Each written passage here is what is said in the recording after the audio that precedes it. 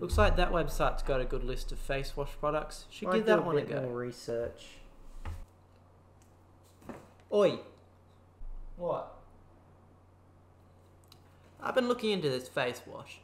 Turns out it was owned by a corporate conglomerate of which Rupert Murdoch was on the board of. The news site was also owned by Murdoch, and according to the Western propaganda model explained to me in the book of I just read my name property while doing this research. It's likely that the site was utilising an ingrained and sophisticated form of propaganda to get me to buy the face wash through the feigning of non-biased rather natural critical analysis of the product's performance. I don't think it was the best product, and I must keep searching.